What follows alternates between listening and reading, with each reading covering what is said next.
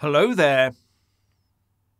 Our virtue-signalling political classes are quite happy to throw their weight behind supporting irregular English Channel arrivals, but they completely ignore these poor suffering people.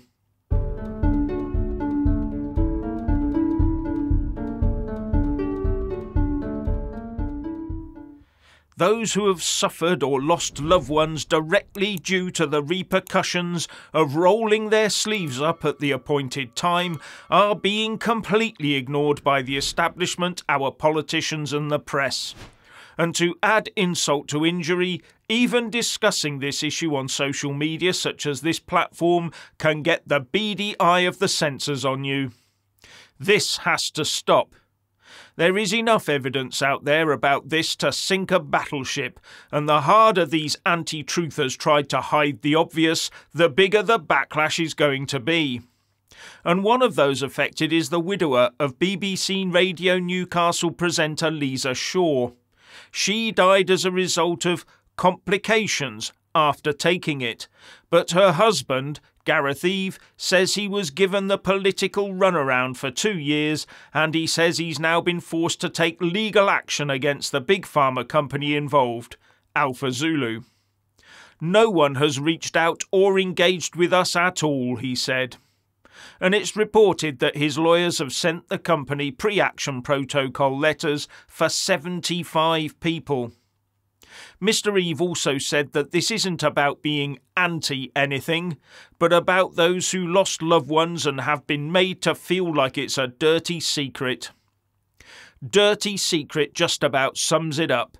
It's extremely filthy, and the powers that be want it kept a secret and ensure no one rocks the money-making boat.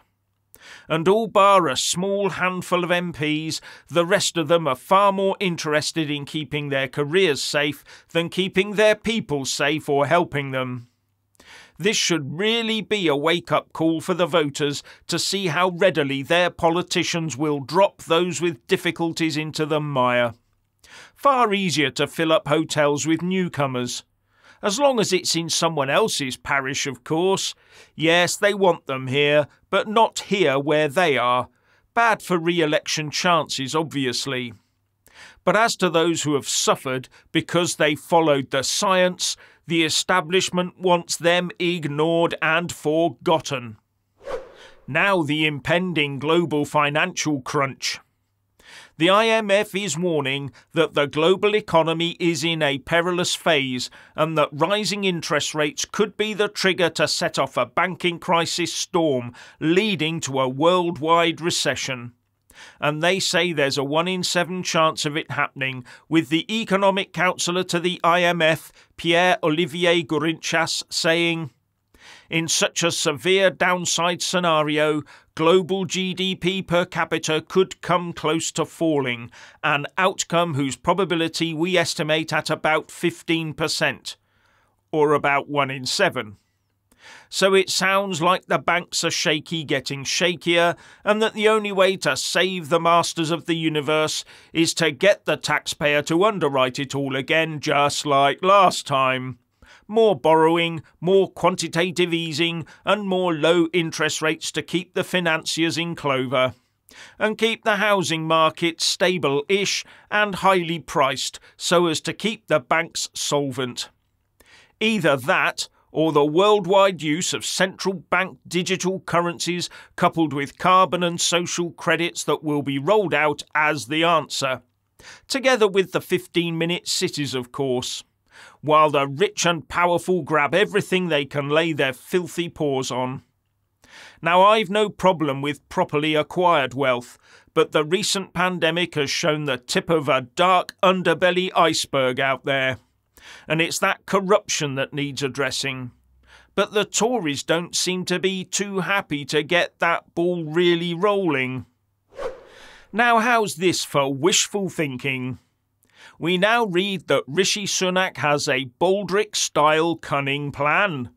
Yes, a plan so cunning that if it was a garden accessory, it would be a large heated swimming pool that required the national grid to be adapted to keep it at the correct temperature, with a very large neon sign above it saying, "This is a cunning plan." But what is that plan? Well, it appears to be to cause the opposition to self-destruct with belly laughs before the next election takes place. As the Express explains, Rishi Sunak is reportedly planning a general election in autumn 2024, as he believes a later vote brings the best chance of a shock victory. The only shock we'll see is if the Tories are still able to command sufficient votes to be the main opposition party, and they call him Savvy Sunak. Let's see what the support base looks like once he's taxed his own Tory voters into penury and frittered away all their money. But Rishi Sunak is grinding away at the Labour lead in the polls, and Labour has its own Baldrick-style cunning plan, that of rolling around in the political gutter while slinging gobs of mud at the Tories, especially Rishi Sunak. Now that'll keep the faithful happy, or maybe some of them, but the rest of us might be appalled at the strategy while being mildly amused by the content. Not that the Tories have been any better. Do you remember the Blair demon eyes? Anyway, maybe the Tories should be doing something like this, if they want to roll around in the political gutter with Starmer, that is. A leaflet with, "Do you think our political leaders should embrace ethics and morals and not sink to low gutter-style politics? Keir Starmer doesn't." You get the idea. Now here's a salutary lesson in overtaxing people. The Norwegian centre-left government decided to tax the wealthy a bit more, but it seems a tipping point was reached, because 50 billionaires and millionaires have exited the country since 2009 to take up residence in Switzerland. And they took a net worth of 3 billion quid with them, says the Telegraph. And there are fears that more will now follow because of another recent tax rise. While in the UK, the Prime Minister-in-waiting, Keir Starmer, is mulling over the options of how to use the tax vice to squeeze as much juice from the wealthy as he can get away with. Now, when talking to those on the left, especially the far left, they are always very keen on wealth taxes. They are aching to smash the rich and share out all their ill-gotten gains to all and sundry.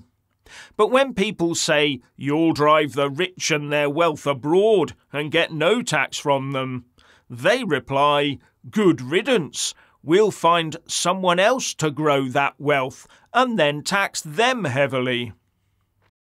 Communists never seem to grasp that slaving away to build wealth, to then have it ripped from your grasp and doled out to all comers, is not an incentive to be entrepreneurial. It's an incentive to be lower than mediocre and involve oneself in corruption. And here's a lost opportunity. Instead of going to Switzerland, those rich Norwegians could have been incentivised to bring their dosh to the UK. But why would they, when we've already got Labour light in power and heavy Labour is about to take over? Now, Richard has published a new video over on Missed the News, our backup channel, so please go and take a look. And please also do sign up to it. Thank you.